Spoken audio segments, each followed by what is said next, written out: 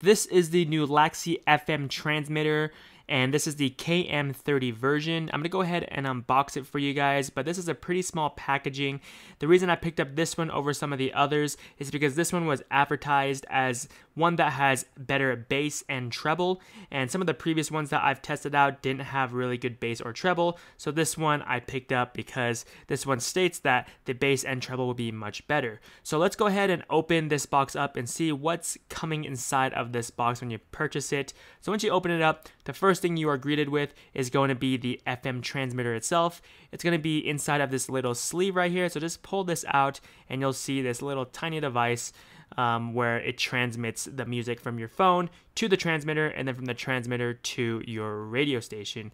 Right under this little plastic, there's going to be a little aux cable. This aux cable will be used if you don't want to use a Bluetooth and you want to plug in directly. Most people use Bluetooth, that's what I'll be using it for. And then the last thing is going to be this manual. I'm not going to need to use this manual, but if you need to kind of learn how to use this device, you guys can look over that. So I'm going to set that aside and pull out this transmitter. You guys can see that the transmitter itself has a little screen on top to kind of show you which station you're looking at, and also the volume and some of the settings that you can adjust. On the side, there's going to be a charge port and also a USB flash drive port if you want to play direct from your flash drive. And on the other side, there's going to be a port for your SD card. So this little cigarette lighter right here folds up and down, so you can kind of make it so it fits correctly in your car, so it's not sticking out anywhere it's not supposed to. But so let's go ahead and just jump into the car and show you guys how this sounds with my stereo system. So here we are in my car. This is the Bluetooth transmitter, and the vehicle that I drive that I'm using this Bluetooth transmitter with is a Toyota Camry 2013. The reason why I'm getting a Bluetooth transmitter, or why I purchased this one, is because this infotainment center right here, the Bluetooth on it went out.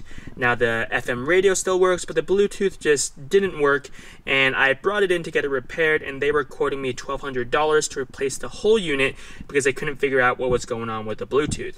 So I decided not to do that, and I decided to pick up this Bluetooth transmitter right here. Now I did pick up a different Bluetooth transmitter initially. I went to Best Buy, purchased one, and that one was about $30. It was from a different company. It was from Anchor, and that one didn't do so well. When I plugged it in and I tried all the different channels, there was so much static on every single channel, and on top of it, the music quality just wasn't there. I was trying to listen to music that had more bass to it, but the music sounded very flat when I was transmitting it to my radio. So when I was doing some research on Amazon, this one is advertised as having a lot of bass and treble. If you actually look at the unit, the buttons right here on the right, it does show that there's a bass button right there and then a treble button right there.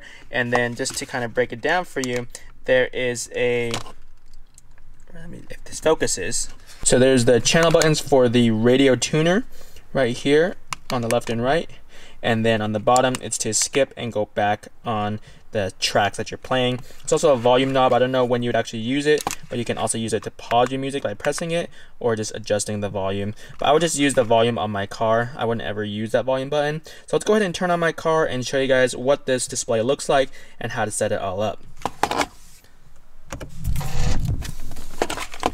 The car is currently turning on. This is what the Bluetooth transmitter looks like. So right now it is already paired to my phone. You guys can see that it says Bailey's phone right there. I'm gonna pull up my iPhone to show you guys what that looks like. So if you go to the Bluetooth settings, you guys can see right here, it's set up as KM30. Just right there, and it says connected.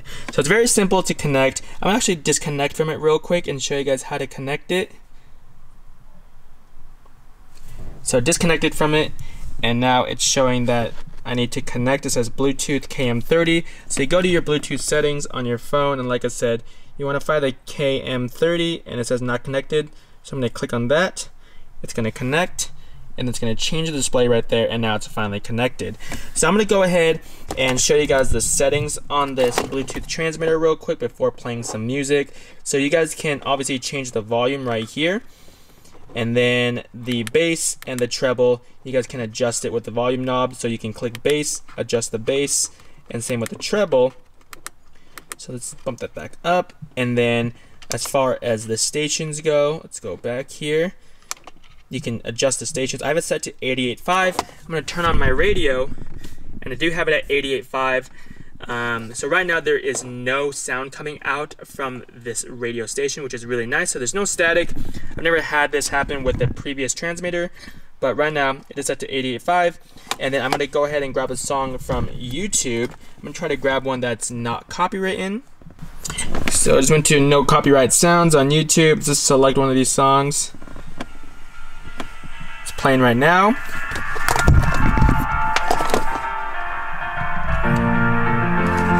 So you can adjust the volume, turn it down. Now obviously the audio quality will not be justice through the camera, but I will tell you from my opinion, the bass is there compared to some of the other Bluetooth transmitters that I've used.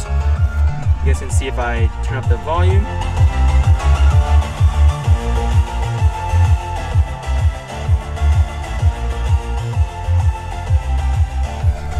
And then if you want to, pause the music, you can press this button right here, the volume button.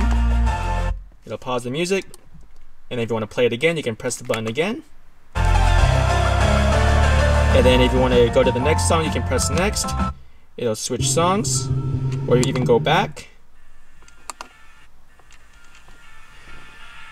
Just like that. And then I'm going to show you guys the bass adjustment. So I'm going to turn down the bass.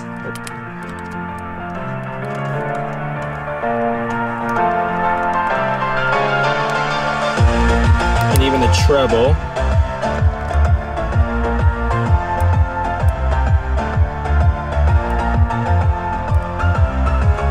Volume. So obviously, like I said, you guys won't really hear the sound difference, but let me tell you guys, comparing this to the one that I purchased from Best Buy, this one is far better. It was cheaper and it is way better in terms of the usability on it. It's so much easier to use this one. The buttons are very reactive. You can even adjust the bass and the treble, which you couldn't do on the one that I purchased from Best Buy. And on top of it, the sound quality is just tremendously better. I'm definitely going to keep this Bluetooth transmitter and going to continue to use it for the music that I have on my phone. So hopefully this video helped you guys. Hopefully this kind of gave you an idea as to whether or not this Bluetooth transmitter is worth it. I know there's some other ones on Amazon from this company, but they don't advertise that one as a Bluetooth transmitter that has bass and treble. This one is advertised as that. So if you guys want to purchase one of these Bluetooth transmitters, I will leave a link in the description down below with the best pricing on Amazon. And if you guys want to support the channel, please use that link down below. And like always, I'll catch you guys all in the next video. Peace. Everywhere